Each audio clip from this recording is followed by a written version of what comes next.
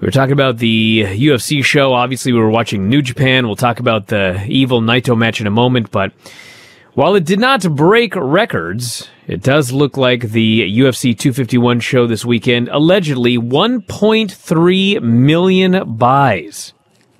I'm kind of skeptical of that number right now. The ESPN number was a little under 900, so I don't know where 1.3 comes from. But, I mean, it could be over. I mean, if it's, let's say, 875, I mean, it could be with worldwide numbers, 1.1. I could see that. And it's a great number, but I don't know where 1.3. I mean, I was told 1.3, but it doesn't really add up. I mean, I've never heard of 425,000 international buys. I mean, even for George St-Pierre, when you have the big Canada numbers, never came close to that. So, and it's not like, Masvidal and Usman are big international stars. So, I'm very skeptical of that number, but, I have my theories, but anyway, but yeah, it did, just under 900 in the United States, and which is good. It's very good. Yeah, it's not 2 million, but it wasn't going to do 2 million. I think that was kind of a ridiculous prognostication. It did. I think that's probably a little over what would have been expected, not a lot over. I do think that UFC benefits greatly with all the sports bars shut down, because all those people in the sports bars, a great number of them they want to see the show, so they're going to buy the show.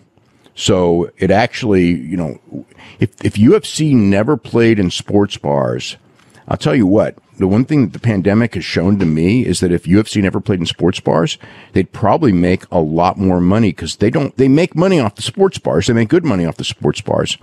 But I don't think that all that money, I don't know that it's the same as if all those people, or a lot of the, if you're adding, let's say, on a show like this, you're adding, 200,000 buys or 150,000 buys that you wouldn't get before. That's 150,000 buys is, at $65 is close to 10 million, right? It's, hold on.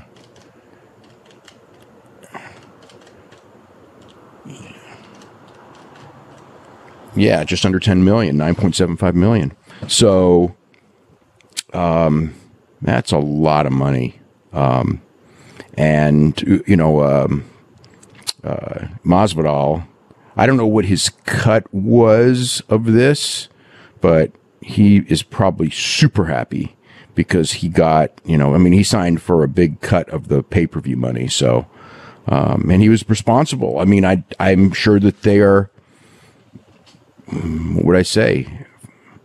Probably double what they would have done without him, I think.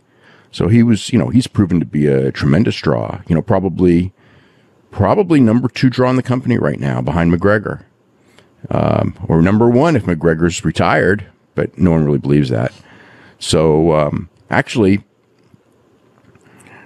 you could make an argument for doing a McGregor and Masvidal fight, just to do it. It would probably do, with the build-up and the talking and everything like that, that would do a giant number. That would do bigger than, let's see if, McGregor could be, actually I think McGregor would do more, but it would do, and I think Masvidal probably wins that fight. So it does hurt McGregor to a degree if he wants to do it. But I could see UFC going with McGregor and Khabib, which is that is a bigger fight. And then, where Masvidal goes, Masvidal has said that he won't fight Covington. Covington and Masvidal is probably the best fight I could think of, other than, unless you bring back George St-Pierre, for Masvidal, which would be a good way to rehab him. I have no idea if George goes for that fight, though. I mean, he's been out for a long time, And from his standpoint, I don't know that he has no need to come back for a fight like that with a guy who's, in his prime and everything like that. I mean, George and McGregor, would be a great fight. A bigger drawing fight than that one, and they never got around to doing that one. So I think that George is pretty much done. So, but yeah, it's a great number, and I guess pay-per-view's not dead after all.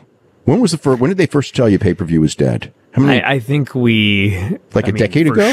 For sure. I mean, prior to the WWE Network. So, yeah, it's probably been at least a decade.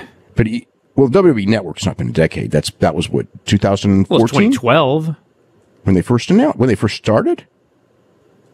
I mean, let me see here. I may be wrong by 2 years. I think it started around 2014. Let's see. The WWE Network officially launched, let's see, in 2014. Yeah, 2014. But the people were saying pay-per-view was a dying business long before that.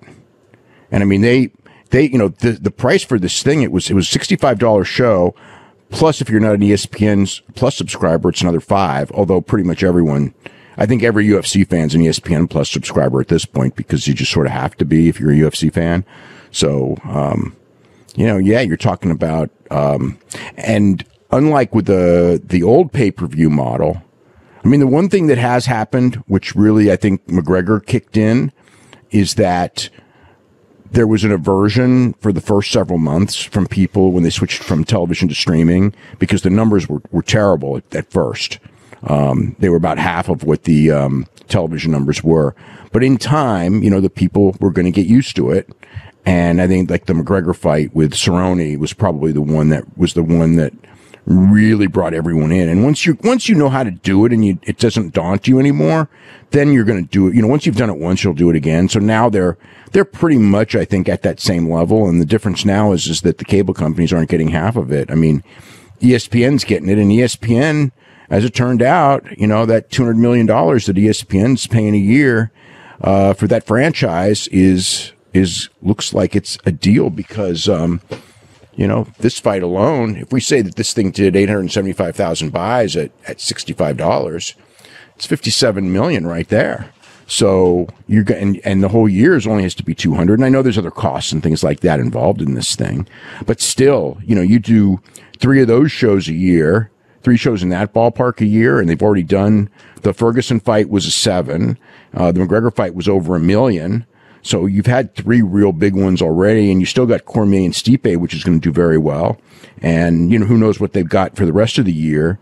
And the small ones, ever since the pandemic started, the small ones are even doing good because, again, people don't go to sports bars anymore. And also, if it was 5 to 8 people per household before, I'm not sure that number is nearly as high. And a lot of those people, wind up being double, where you might have 5 to 8 people, maybe you get 2 buys instead of 1 out of them. So, I mean, everyone thinking that the pandemic was going to kill pay-per-view. It's, as far as that aspect goes, it's actually been, that's one industry where I think it's been the opposite, and strongly.